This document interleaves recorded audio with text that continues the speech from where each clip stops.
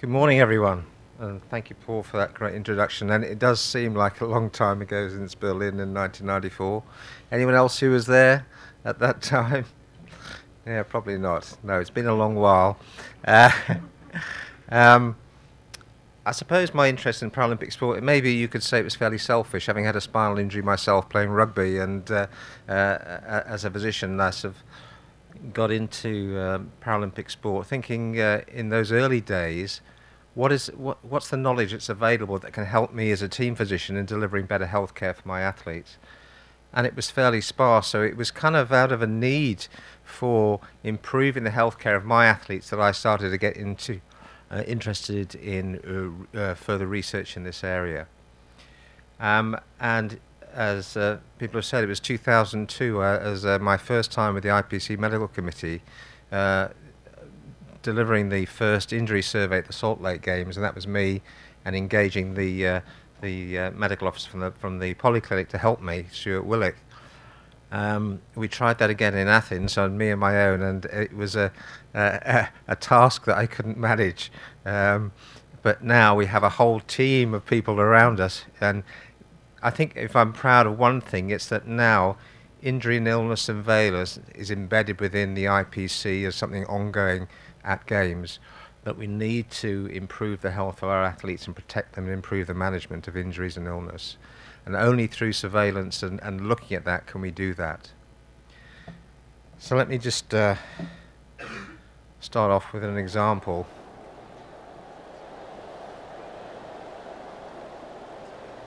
The third person going down there was Sherry Blowett, who is our chair now. And you can see also how not to react in certain situations, not to run onto the track without looking what's happening, how not to yank up athletes who've just fallen over by their shoulders, and so on. So improving and educating, learning from these events that occur, it's an ongoing process that we must engage in. Some of you may have already seen this publication, which looked at the epidemiology of injuries at the London 2012 Games, and that was the first real summer Paralympic Games injury and illness survey. And that documented over 633 injuries and 539 athletes. And we published that, but that's the broad overview. What we need to do as we move forward is to get down into the nitty-gritty of sport specificity. And if we look at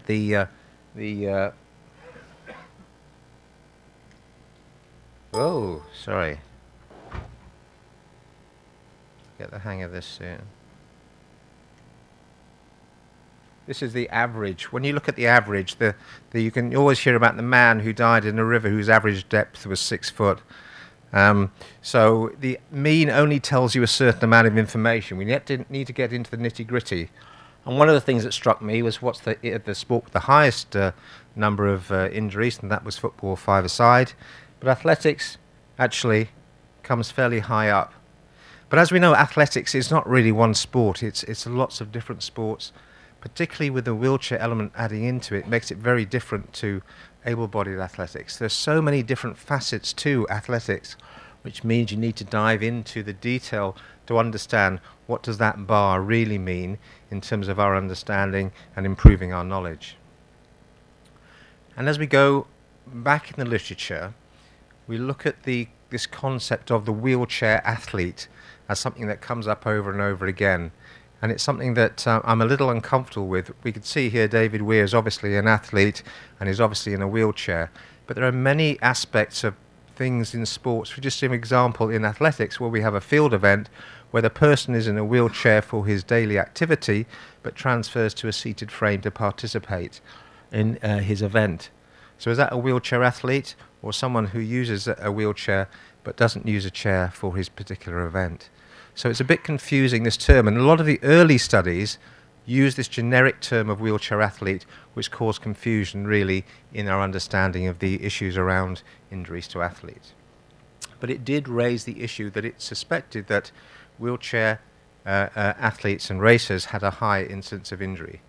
So what I'm going to do over this period is talk about a little bit about the sub-analysis of the data from London 2012 and see what that shakes out.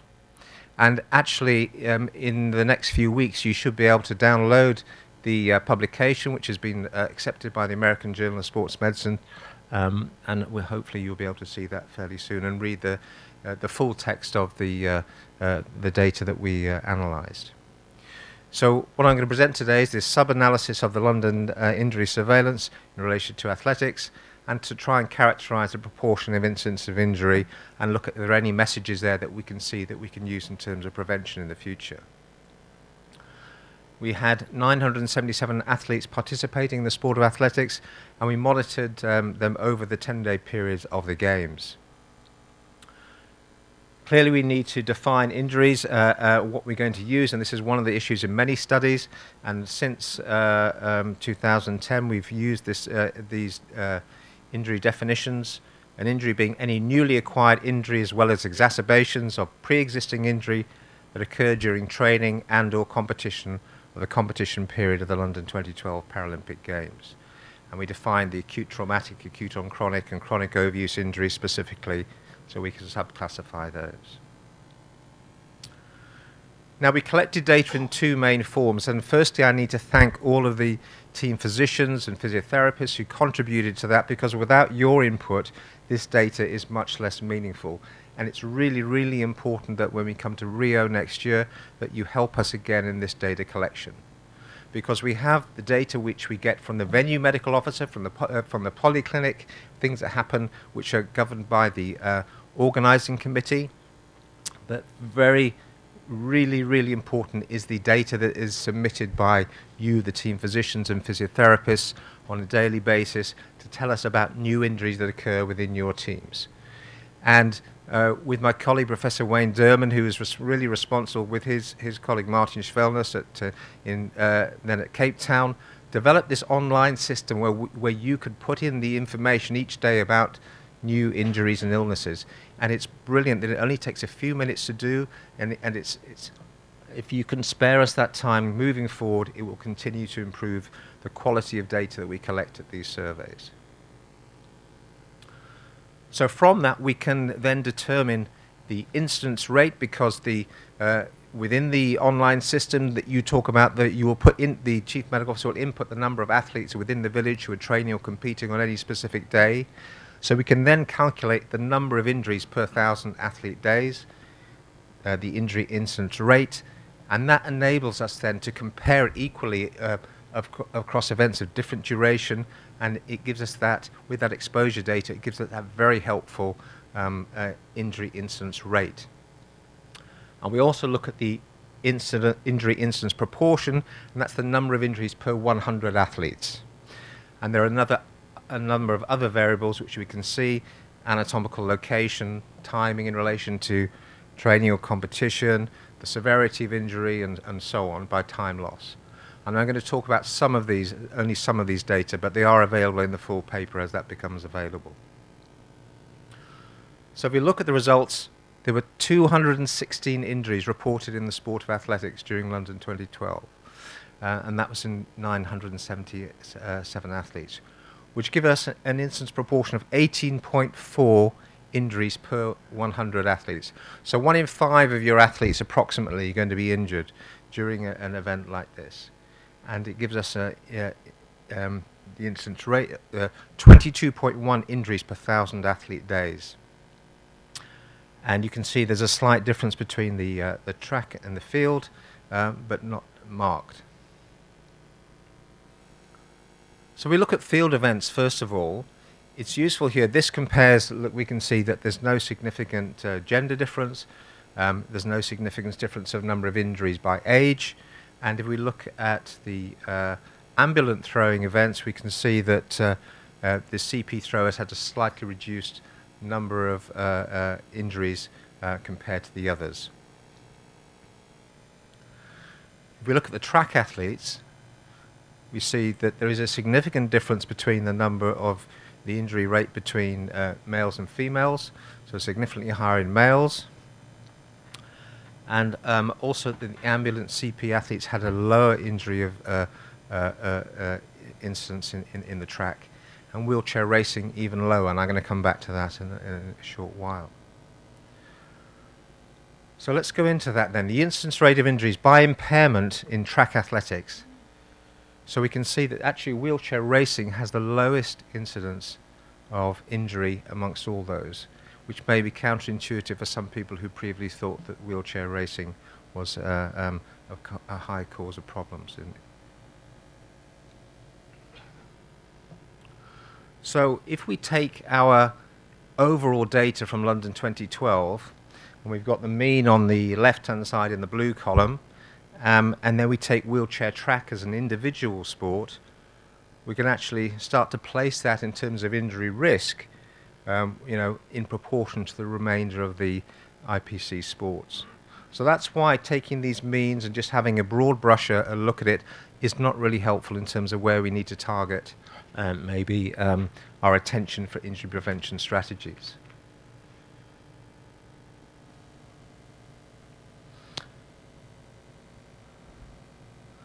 So we look at the sport with the highest number of, or the highest incidence rate, we see the ambulant amputee athlete. So we need to think about why that may be. Is it related to the sport, or could there be possibly non-sport factors that may influence this? So I think because of that we need to reflect on a few other things. So this was a paper by Brendan Burkett looking at the number of steps that people take in their average day when they're training at home, or when they're training at a major championships, which is sport specific, such as the event here. So with the event here, the athletes will go from their hotel, they'll be transported to the track, they'll get out, they'll do the competition, they go home. In a Paralympic Games environment, we have a village, we have a distance to the dining hall and back again, we have a distance to the transportation mall and back again. And so actually the number of steps that people take during a Paralympic Games is very different. And Burkett's study found that there was an 83% increase over a normal day for athletes in terms of number of steps. So if you take that increased loading of walking, an 83% increase in walking, and add that onto the loading of sport, there's possible reasons why there may be more problems in ambulant amputee athletes.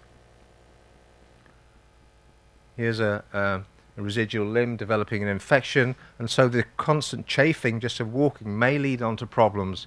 So we need to be very good at talking to our athletes about hygiene and prosthetic fit, about the good practices of maintaining, minimizing skin breakdown, how we monitor it.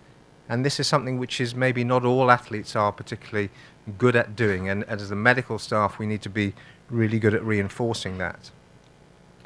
And it's also important that we have these good relationships with the prosthetic repair services so that athletes can get early attention to these issues to try and prevent progression of injuries and through the residual limb.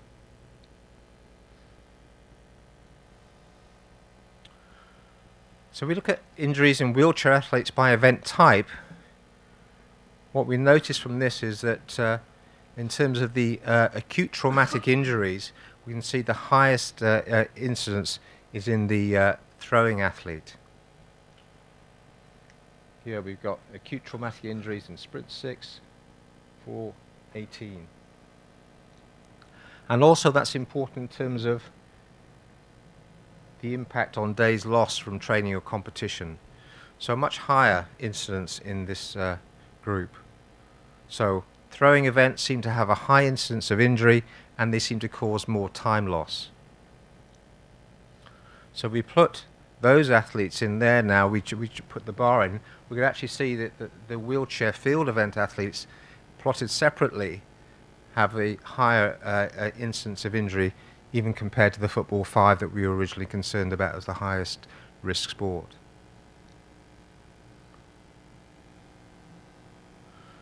If we look at the top 5 injuries by anatomical region in wheelchair athletes, we see the shoulder and elbow as coming up.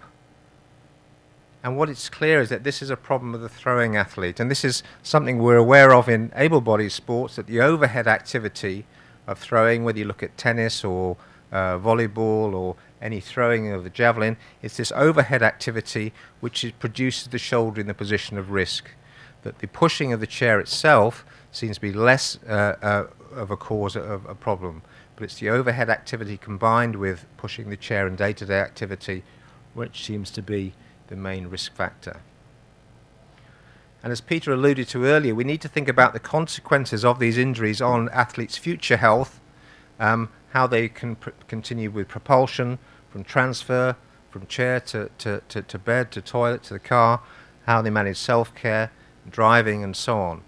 So the impact of a shoulder injury to the wheelchair athlete can have significantly greater impact. If we now go and have a look at the anatomic region of injury in the ambulatory athletes, what we see is that the thigh, the hamstring, the quadriceps, the muscle injuries in a running athlete, as you would see in able-bodied athletics, is the most common site of injury in track athletics. So the thigh, the knee, the low back, lower leg, foot and ankle. So from the back downwards, as similar patterns as we see in track athletics, which is reassuring in some respects. So what do we take home from that? For some of the things that we've seen, the age itself does not predict injury. There does not appear to be any greater instance of injury with our older athletes, and para-athletics does have more older athletes than able-bodied athletics.